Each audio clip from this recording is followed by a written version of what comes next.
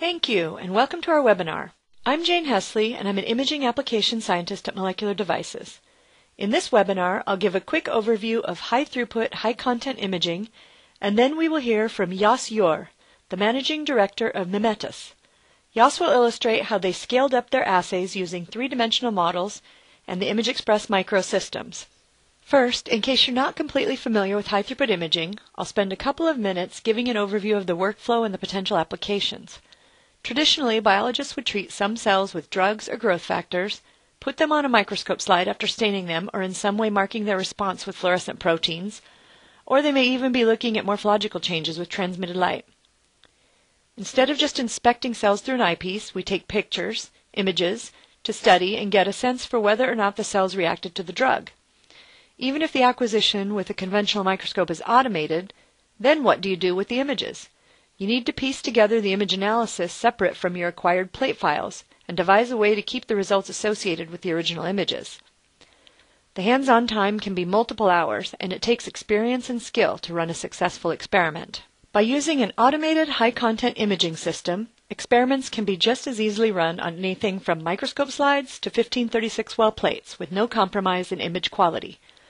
This includes the ability to image specialty plates, such as the OrganoPlate from MIMETAS for generating 3D structures. The ImageXpress microsystem can be set up in a few minutes, and the biologist can walk away while images are acquired, and analysis using the integrated software can occur in parallel with acquisition. Once numbers are generated for the parameters of interest, responsive cells or wells can be identified, statistically analyzed, plotted, and conclusions drawn. Since all images and measurements are stored together in a database, the burden of keeping the data organized is removed from the scientist, and the results can be shared within a networked company or organization. The hands-on time is dramatically shortened due to the automated and seamless integration of acquisition, analysis, and viewing of results. MIMETAS is going to present how they transitioned a 3D organ-on-a-chip assay from an automated standalone microscope to a true high-throughput system using their OrganoPlate platform. There are hundreds of applications that can be done with automated imaging. Obviously, these slides list just a subset of them. In these images, you see examples of co-cultured liver cells and fibroblasts, a high magnification image which can be used to characterize subcellular structures, and an angiogenesis assay in a gel matrix. This slide shows more examples, including sample images of neurite outgrowths, a 3D spheroid, and a transgenic zebrafish. We have a great track record for solving your biological questions with an automated workflow. The complete solution for automated imaging begins with reliably acquiring in-focus images of every site and with the ability to collect images over a wide Z-plane if using a 3D sample. Then you will identify objects using algorithms that are designed for your specific assay type. You will receive multiple measured parameters from the image analysis that you can then use to draw your conclusions. You can use the data analysis application we offer to pull the numbers out of the database for generation of EC50 curves or IC50 curves, or to use it with hit-finding methods. Molecular Devices provides an end-to-end workflow, including each of the previously mentioned steps, starting with the image acquisition using one of our ImageXpress systems shown here at the top. Image analysis is carried out using the MIMETAS or MIMEXpress PowerCore software. In the center of it all, we have the data management solution. This is our MDC store database. MIMEXpress automatically communicates with that management solution to store images and present them back to you for visualization and analysis. MDC store also links the results of your analysis to the acquired plates. The data mining software, AcuityXpress, communicates with the database and allows processing of the results. It also allows you to compare or combine results from multiple plates across a screen. There are choices for your automated imager. The ImageXpress Micro 4 is our newest wide-field system that is field upgradable to a Confocal system if your needs change. The ImageXpress Confocal system is ideal for any assay that may have high background, and particularly for many of the 3D assays. Either of these instruments will allow you to acquire Z-stacks and utilize our software's 3D analysis capabilities, however. MIMEXpress software is key to high-content imaging. The software not only runs the instrumentation, but provides different levels of analysis tools, proceeding from simple on the left to extremely flexible on the right. Our turnkey solution allows a scientist to easily evaluate images using one of the numerous available application modules such as multi-wavelength cell scoring, cell cycle, or neurite outgrowth. Custom modules allow a user to build a personalized analysis using standard and custom algorithms to generate specific data such as volumes and distances within 3D spaces. All the modules can be saved and shared between users. Journal macros allow power users the ultimate control to perform sophisticated procedures, including hardware control. To reiterate, with the correct system, there's no barrier to scaling up even 3D assays. Images can be seamlessly acquired in multi-well plates, visualized and analyzed with integrated software, and then decisions can be made based on the output you choose. And this can be done with either wide-field or confocal images. Now I would like to turn it over to Jos so that he may present on human tissue models for better therapies. Please don't forget you may submit questions at any time for us to answer when the presentations are complete. Thank you. Thank you, Jane, for the kind introduction.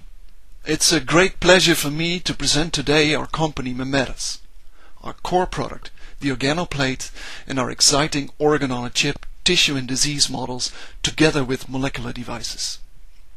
First, I'm going to give you an overview of this webinar. I'm going to introduce to you MIMETAS. I'm going to spend a few words on why we actually need phenotypic models.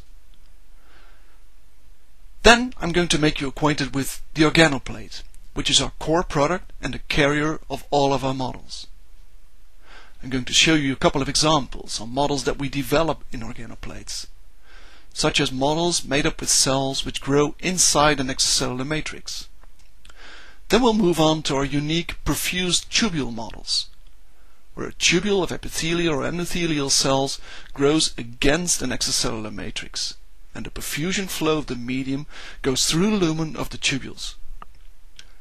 When we combine those models, we get co-cultures, either of two adjacent tubules or a tubule next to cells that grow inside an extracellular matrix, in order to create higher level complex tissue models. Then I'm going to show you some of the assays that we developed in the OrganoPlate that allow you to interrogate the models that grow inside the plate. And I'm going to finish up with a summary of this webinar. After the webinar, there will be ample opportunity to ask any questions. Our mission is to provide human tissue and organ models for 21st century therapeutics. We want to help to create better medicines and personalized therapies. But of course, physiologically relevant tissue models are also crucial for improving our fundamental insight in tissue function and disease.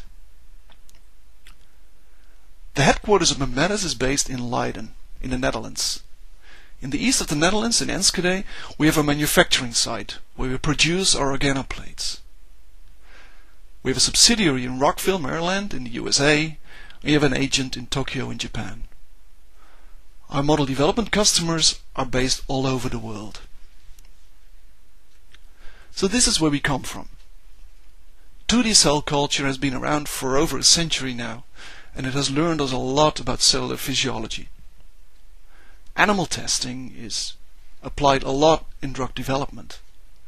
Unfortunately, both technologies are not very predictive towards people. They don't predict whether a drug is going to work in humans. So we need something else. Ideally, we want to do the experiments on people, but there's obviously limitations to that. So what we need is a model which is in the middle, that encompasses 3D cell culture, that uses human cells and tissues, that are co-cultured, allowing the cells to interact and to create organ and tissue functions. These 3D models should be perfused, for example with an artificial blood flow. They should contain tubes and vessels, and the cells should be embedded in an extracellular matrix, mimicking the physiological environment of cells in normal human tissues. The thing is that we need models which are complex enough in order to allow us to do the measurements that we want, but not too complex, which would prevent us from doing any useful experiments. As Einstein said, you gotta make things as simple as possible, but not any simpler. So that's why we developed the OrganoPlate. The OrganoPlate is based on a standard 384 well plate. It can contain up to 96 individual microfluidic networks. And because the plate is fully compatible with high content readers, pipetting equipment and other plate reading equipment, it can serve any throughput, from tens of assays up to hundreds or thousands or even thousands of assays. So this is what the microfluidics look like inside an OrganoPlate. Here you see a red fluid, which is the extracellular matrix, which is liquefied, is entered into the device. And as you see, the fluid only fills part of the microfluidic network. That is because there's a ridge between the two channels, which is called a phase guide. It's a meniscus pinning barrier. Here on the right you see the fluid coming in a cross section from the right, and the meniscus will tend to align itself along this meniscus pinning barrier or phase guide. It will not jump over unless you pressurize it. Once the gel is set, we have a gel-filled channel here at the bottom, and the top channel can be perfused with medium. The phase guide technology allows us in a fully passive manner to control liquids. It allows us to pattern gels inside the OrganoPlate. We can create gradients, and we can layer multiple lanes in adjacent co-culture setups next to each other in order to create higher tissue functionalities. The OrganoPlate, because it's a standard plate, it's easy to use and compatible. It serves any throughput. There's no pumps needed to drive the plate and no tubing, which makes handling actually very easy. The imaging is high quality because the bottom plate is microscope quality glass, which allows very high quality imaging using high content readers or standard microscopes and even high-end confocal laser scanning microscopes. And finally, because it's microfluidics, reagent consumption is low. For example, media, growth factors, but also extracellular matrix gels are only needed in small quantities. So here's a single device inside an OrganoPlate. It takes up 4 wells of a 384 well plate. The first well serves as a gel inlet. You can enter the liquefied gel into the device through this well. The second well serves as a medium inlet. Once you put medium in there, it will start to flow alongside the cells in the gel, right here, towards the medium outlet. Actually, this movie shows in a lot more detail how it works. So here's the OrganoPlate. When you tip it over, you see the microfluidics in the reflection. Up to 96 individual microfluidic networks with a gel inlet, perfusion channel and the phase guide. Here we enter the liquefied gel into the device. The gel goes into the device by capillary force, and the phase guide, which is right here in the middle, prevents the gel from jumping over to the adjacent channel.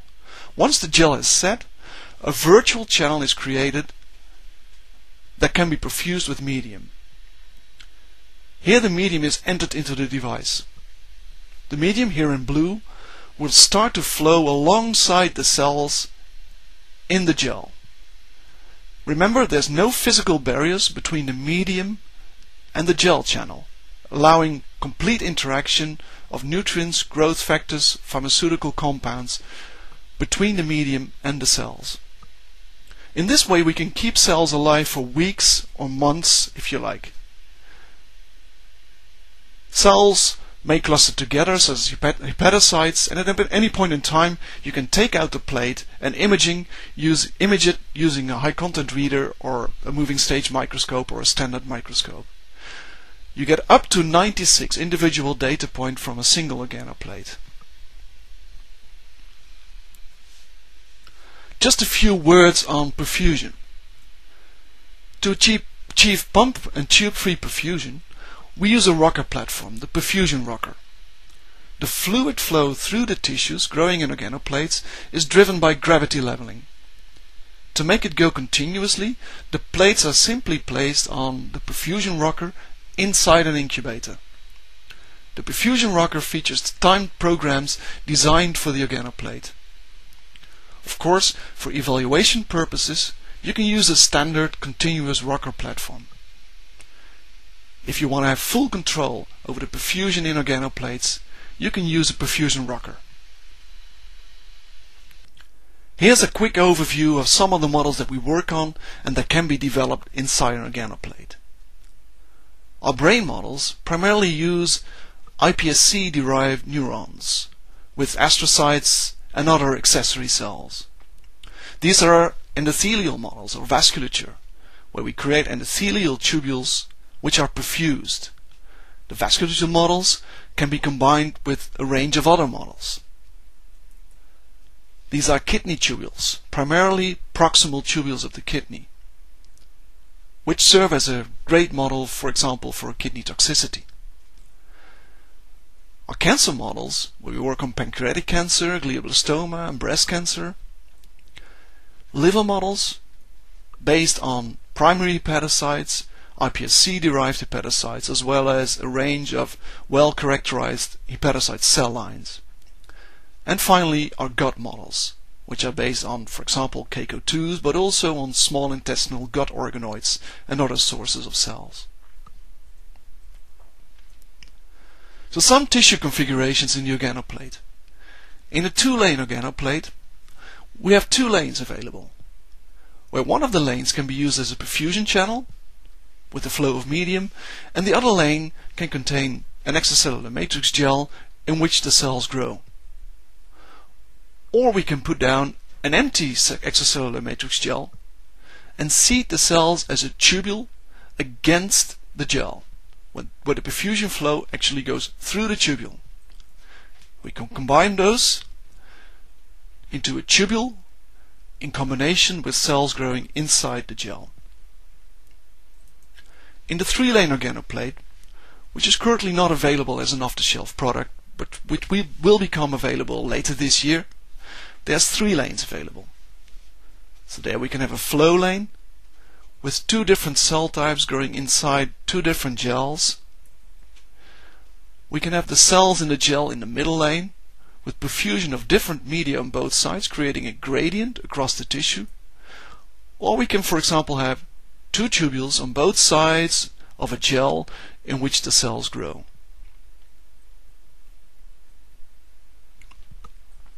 So all of the imaging I'm going to show you has been done inside the plate. We either use confocals or plate readers, or if we want throughput and convenience, we use the molecular devices ImageXpress Micro and ImageXpress Micro Confocal, which work very well with the OrganoPlate. First, a few examples of our models. This is an example of cells that grow inside an extracellular matrix gel. These are induced pluripotent stem cell derived 3D neuronal networks. You're looking at a scan through the confocal stacks in an OrganoPlate. The typical length of a channel is about 3 millimeters. The height of a channel is 120 microns. So you immediately see here that there's a real three-dimensional neuronal network present in these plates. Network formation takes place in about 24 hours. When the cells are seeded, they're rounded off, but already in a couple of hours they start to generate projections, and there's a fully functional neuronal network after 24 hours when you seed mature, differentiated iPSC-derived neurons. So here's a full lane containing neurons in a two-lane plate. We can do a range of marker stains on cells which are fixed inside the plate. Antibodies are added inside the plate and washed out, and subsequently the models are photographed during fluorescence microscopy. We can also look at neuronal activity inside these models. So here we use a calcium-sensitive dye in order to show the spontaneous activity of these neurons in the OrganoPlate. You can see the flickering here, which is firing neurons inside a neuronal network. In this case, as I said, spontaneous activity. We can either use neuroprogenitor cells, or we can seed mature neurons in these plates. For neuroprogenitors, it takes anything between 6 to 8 weeks in order to differentiate into fully mature neurons. We use a range of different sources for these cells, for example from Cellular Dynamics, Axiogenesis, Axol, and AMS Bio. And we can seed glutamatergic, GABAergic, or dopaminergic neurons. And we often co-culture them with astrocytes and other accessory cells. The neuronal activity can be quantified inside these plates using already developed pre-set up procedures in order to identify the firing cells inside the plate. So this allows us to also modulate their activity. For example, if we have GABA sensitive cells and we add GABA, we see that the spontaneous activity decreases.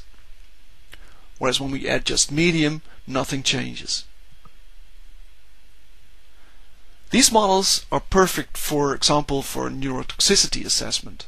So here we add a concentration series of methylmercury to the cells that have formed a neuronal network, and there you see that upon increasing concentration of methylmercury, the neurite extension dramatically goes down. This can be quantified using automated procedures, and there you get a nice graph of dose response versus the concentration of methylmercury. Or we can look at cell viability. Here with 3 canonical neurotoxicants, such as 2,5-hexandione, endosulfan, and methylmercury. And we measure viability, cell viability, using standard off-the-shelf kits. Now some examples of perfused tubules inside organoplates. First, how do we make a tubule in an organoplate? Well, first we put down an empty extracellular matrix gel and allow it to set. Then we enter the cells inside the medium into the adjacent channel, and we allow the cells to sediment on top of the gel. You can do this by putting the plate on its side, or we can actually have the cells sediment to the bottom and they will grow out as well, depending on the cell type. When the cells have attached to the gel, they will start to grow and form a continuous layer along the circumference of the channel. The perfusion flow of the medium goes through the lumen of the tubules. Here's an example of such a tubule. Here's the gel, and there's the tubule. In this case, it's MDCKs. It's a dog kidney tubule cell line. And here it's obvious that the boundary between the gel and the cells is nothing but extracellular matrix gel. So there's no physical barriers between the tubule and the gel, which allows you to do transport experiments, toxicity and leakage experiments, but also later on to add cells in the gel and allow these cells to interact directly with the epithelial tubule on the left. So this is what these cells look like when stained with a variety of markers.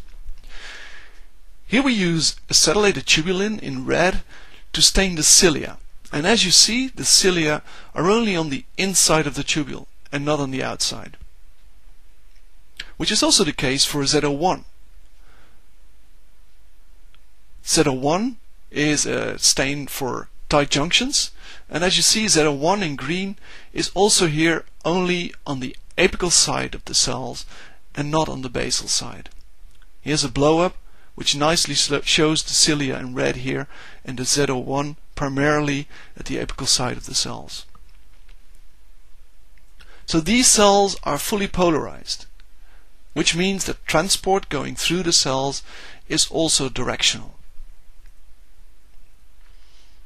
Once we have a tubule, we can measure its leak tightness inside the organoplate using a real-time barrier integrity assay. We do this by entering a fluorescent dye into the tubule. This dye can be conjugated to, for example, dextran of any size, allowing you to discriminate between large molecule leakage and small molecule leakage.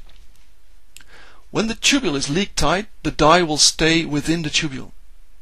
When it's leaky, the dye will start to migrate into the adjacent gel through diffusion. And by quantifying the intensity of fluorescence inside the tubule channel and the adjacent channel, and take the ratio of that, you get a dynamic measurement of the leakiness or the barrier integrity of a tubule growing inside an organoplate. This is a fully unique assay because it's time dependent, it's dynamic, and you can revisit it many times.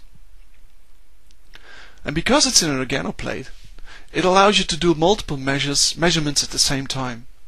So here we have the same MDCK, so the dog kidney, more or less distal tubule cell line, exposed to a concentration series of staurosporin, which is fairly well known for inducing leakiness in kidney tubules. It's toxic to these kidney tubules. And you see that with increasing concentration of staurosporin from left to right, the tubules start to leak first. You see on the right they start leaking first, and on the left it takes more time. We can quantify this in many ways, and here you see the leakage score over time, actually showing that at low concentrations the tubes start to leak more slowly, and at high concentrations the leaking starts earlier. We can also depict that as the concentration of staurosporin over the leakage score, or we can calculate an EC50 curve. And finally, which we also find often very useful, is to create a sort of Kaplan-Meier curve of these tubes, which means that we score the survival of the leak-tight tubules, which also gives a very nice insight in the effects of the compounds at different concentrations. Tubular models are also possible with a gut on a chip. So in this case, we see a phase contrast image of a KCO2 tubule, which is a human colon adenocarcinoma cell line.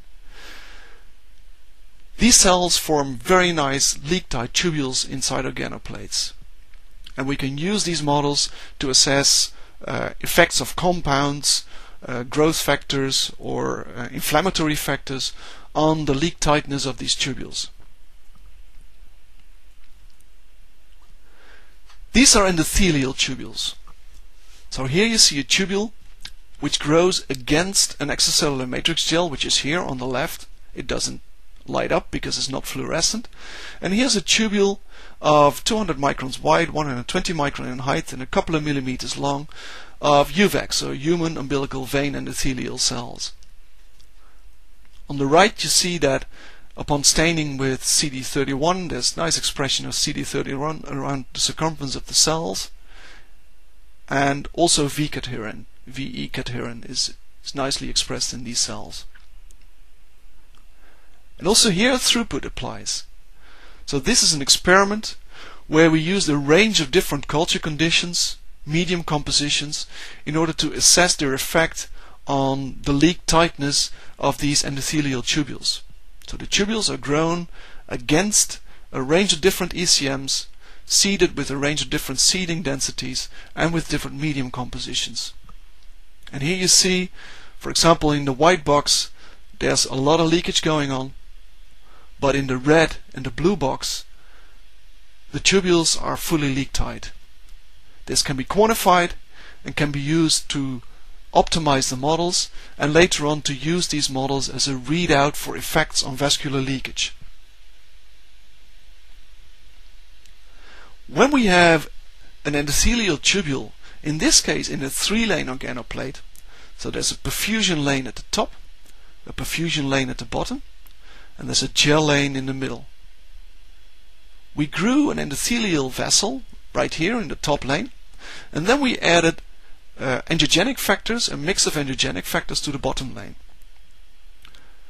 What happens then is that the cells start to sprout towards the high concentration of angiogenic factors.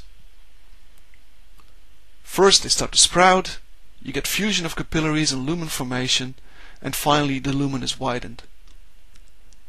The end result is a vascular bed which grows through the extracellular matrix gel, here in the middle, towards the adjacent channel which is perfused.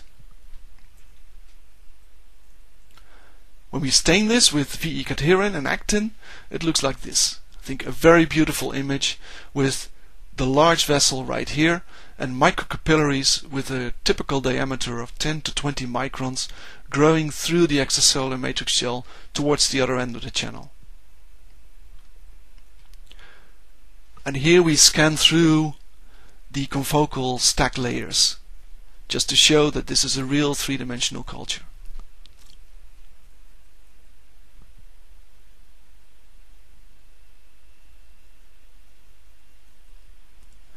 So to show that these microcapillaries are actually perfused, we've entered a fluorescent dye into the blood vessel channel, which is the top channel here. And here you see that the dye flows through the microcapillaries and enters the channel at the bottom, which is the medium channel. There we go. So these microcapillaries are actually connecting the blood vessel channel to the medium channel at the bottom. So when we combine different models, we get co-cultures, and this is exactly what we want, because we want these co-cultures, we want cells to interact and to create higher tissue functionality.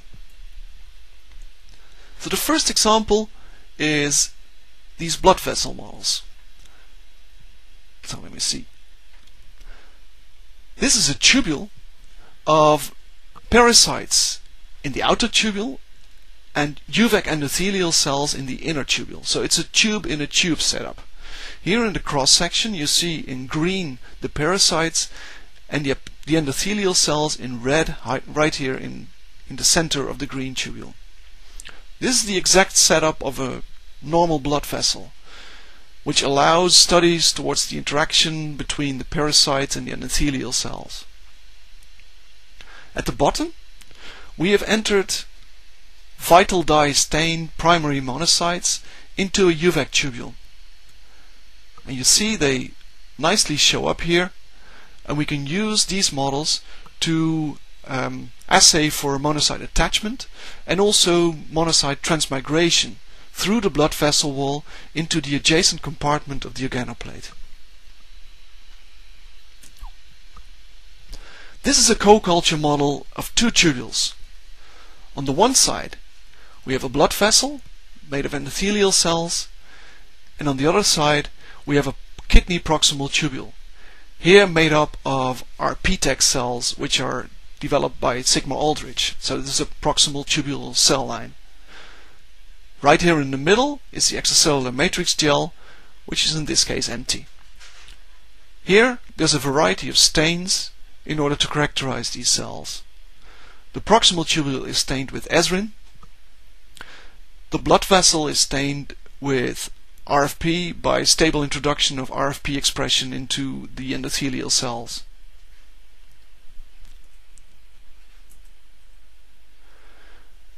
This is a combination of a blood vessel, astrocytes and neurons. The blood vessel has been established in the top channel, which is perfused. In the middle is an extracellular matrix gel, and in the bottom, neurons and astrocytes were co-seeded inside a gel in the bottom channel.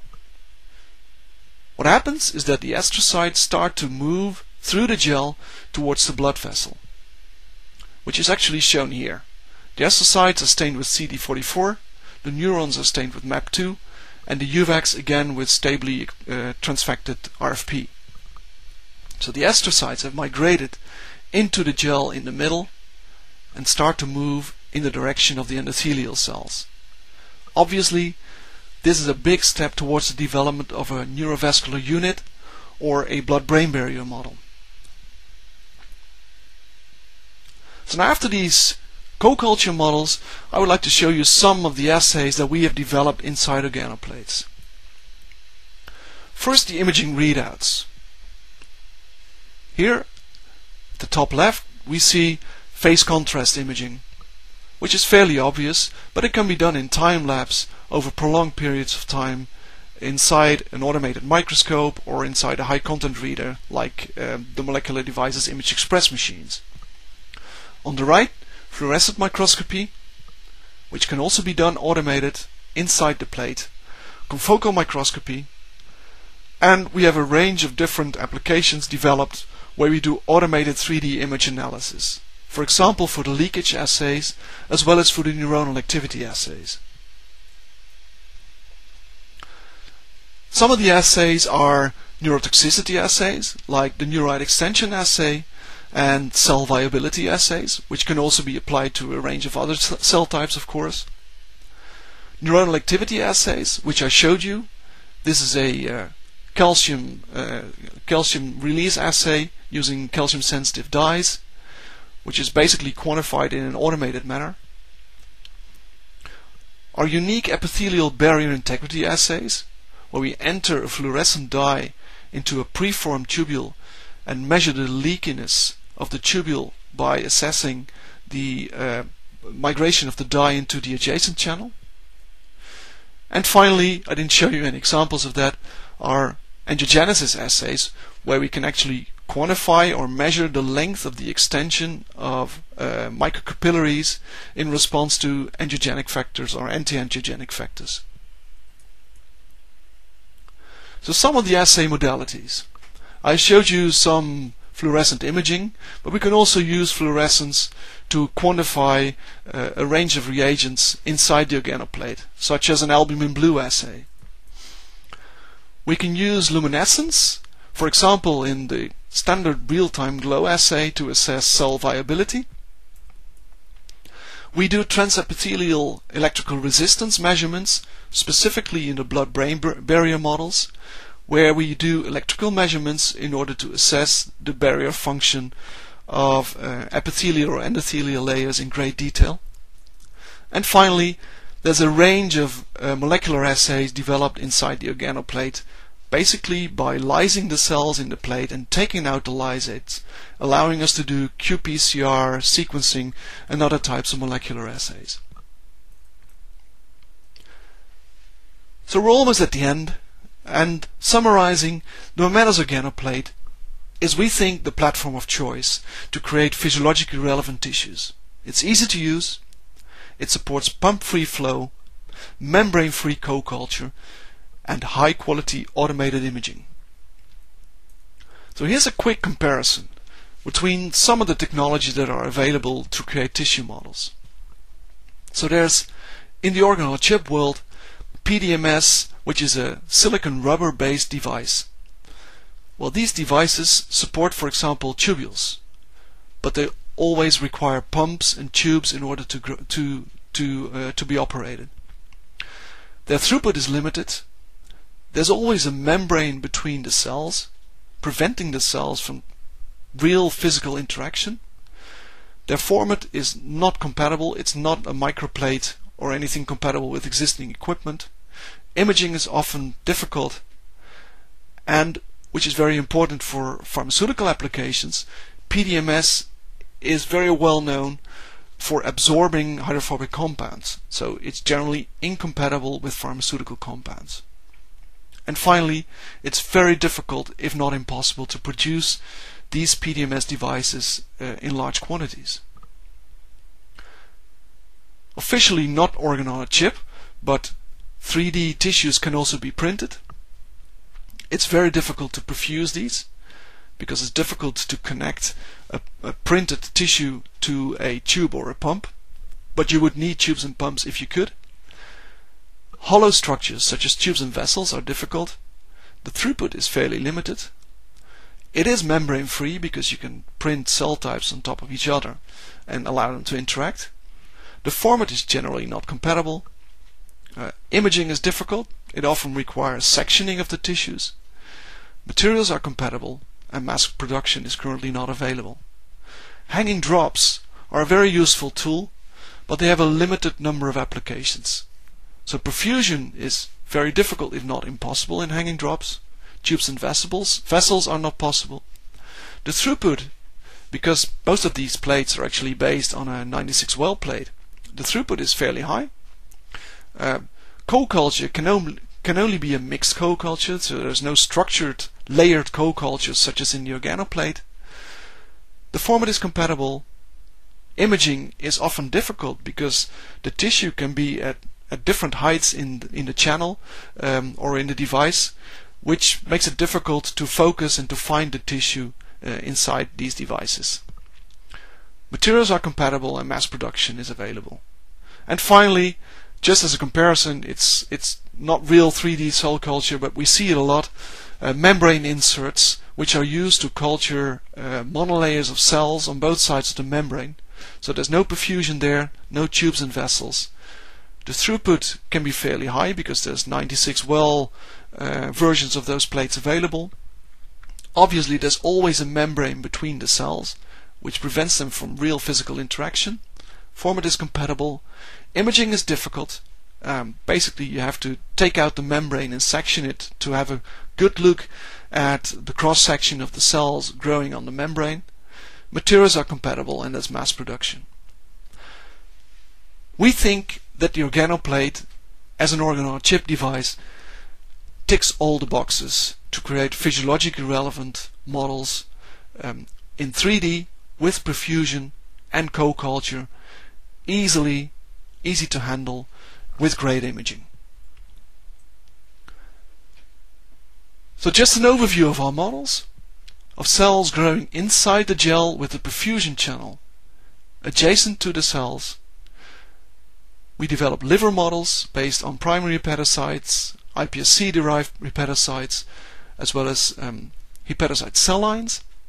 I showed you our neuronal models towards brain models, where we can create three-dimensional neuronal networks inside the plate. We work a lot with organoids, which are LGR5+ organoids such as small intestinal organoids, but also other types of organoids.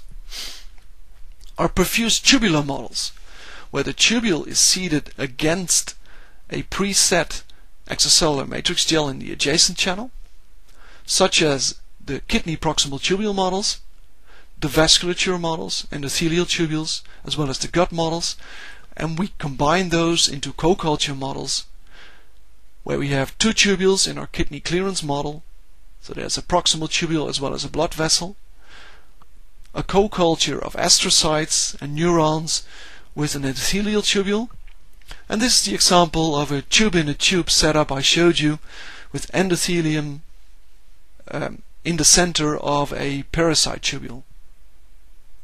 At MIMETAS we're convinced that these OrganoPlate-based models are the next generation of phenotypic models.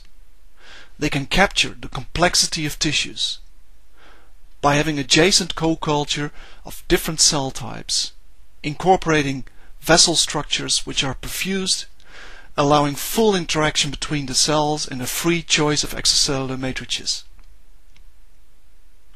We can capture disease phenotypes in these models by taking primary patient-derived cells or iPSC-derived cells from a variety of genetic backgrounds.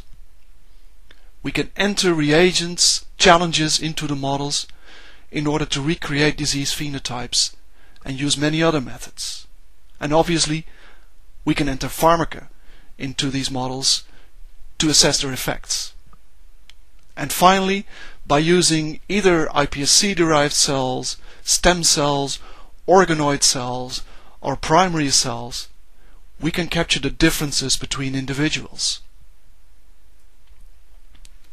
We started off applying these models primarily in the preclinical field, looking into tox, transport, and other types of assays. But over the last 2 years, we've been moving towards primary and secondary screens by developing disease models and specific models which are set up for screening of compound effects. At MIMETAS we're also working on personalized medicine applications, where we enter patient-derived cells and tissues into these devices in order to assess the effects of pharmaceutical compounds before we actually administer a drug to a patient. So this is a list of some of the publications on organoplate-based models. You can have a look at them in your own time, or you can visit mimetas.com where they're also listed. Finally, I would like to thank you for your attention and for your time. And I would also like to thank Molecular Devices again for collaborating on this great webinar. And of course, I would like to thank the MIMETAS team of about 42 biologists, engineers, and supporting colleagues that were all crucial to develop these exciting new technologies and models.